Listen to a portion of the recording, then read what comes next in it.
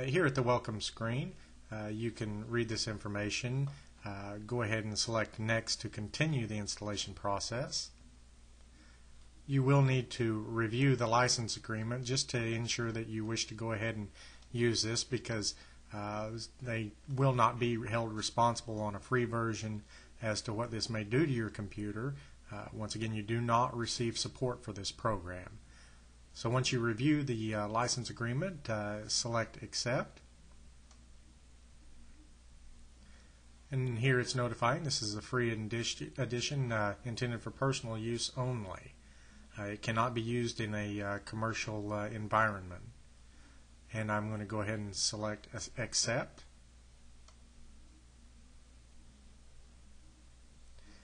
I'm going to go ahead and once again select the standard installation and then select Next. Under username, I'm just going to input test. You can input your own username and select Next. Here it's allowing you to review the information to make sure that you did not need to change your destination folder. I'm going to go ahead and select Finish.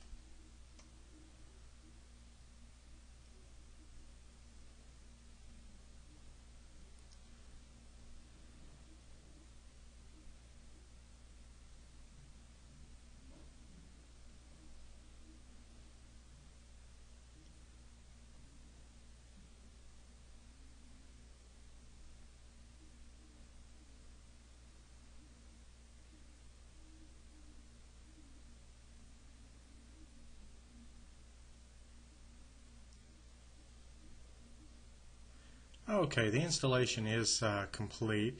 I'm going to go ahead and select OK.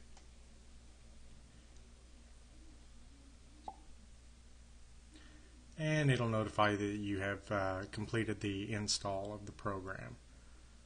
Of course, here you see a warning that the internal virus database is out of date. Let's see here. We're going to go ahead and complete the process by selecting Next. And here on the next screen you can check for updates. I'm going to go ahead and allow it to do that.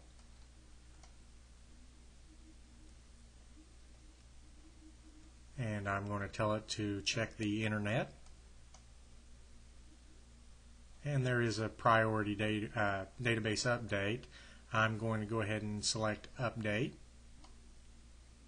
And we see the download database coming in now.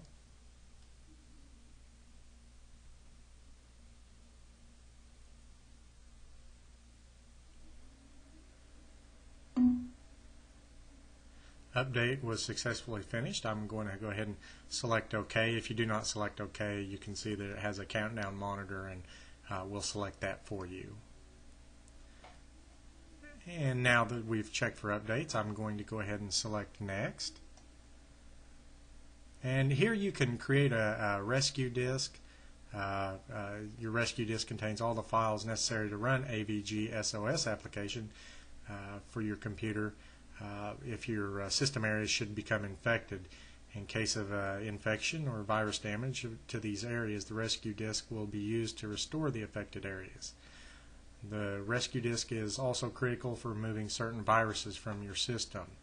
Of course, they do strongly recommend you create one of these. I'm going to go ahead and bypass this option. If you do use this, you will either need a floppy or a writable CD drive to complete this action. I'm going to go ahead and select Next now.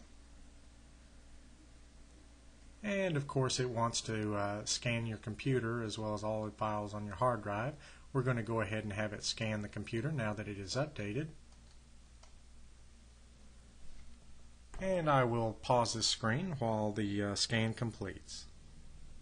Okay, the scan finally completed. It took approximately 30 minutes for the scan to complete. You can see your results in the result window. As well, you can select the details to see more of your details about the scan, and it shows OK. So we can go ahead and close that window now. Alright, now we're back to our free registration, so go ahead and select Next, and your computer is protected, so select Continue. Alright, this is the main interface, and let me go ahead and close this and show you how to access it again once you restart your computer.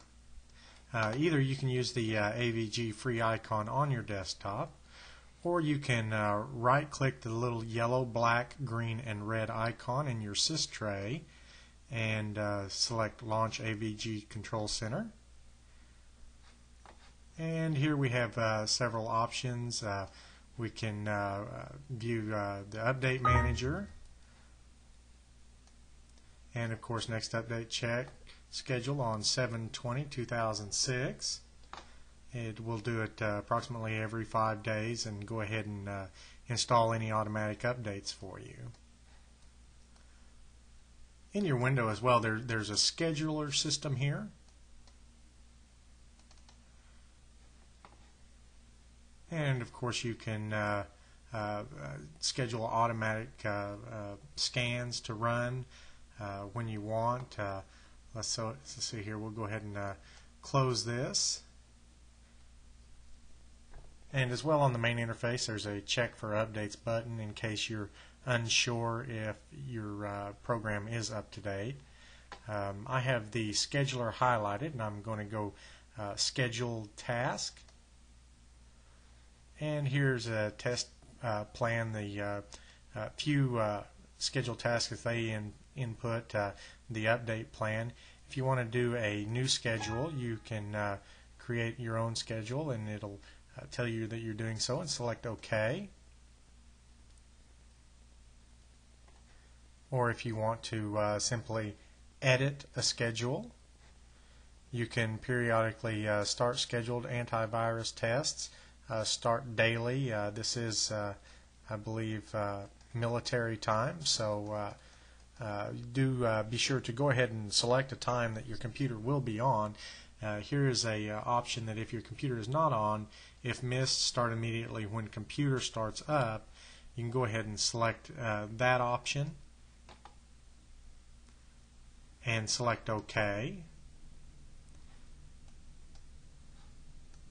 On the email scanner, you can highlight the email scanner and select Properties to review all of your plugins. Of course, it installed Outlook because I use Outlook extensions. And select OK once you've reviewed it. The AVG Resident Shield actually is the program that keeps viruses from coming into your computer while the AVG is active. You can select Properties once you highlight that. Okay, you can select all files to scan. That is recommended. Scan infectable files. This will put less pressure on your computer whenever it's scanning. You can scan floppy drives, and let's review the advanced settings. Scan all files is by default now, so the advanced settings are disabled because I have told it to already scan all files. So now that your antivirus is installed, you have scanned your computer, I would recommend that if you schedule your computer antivirus scan, to have it scan at least once a week. That's typically what most people recommend, in most companies as well.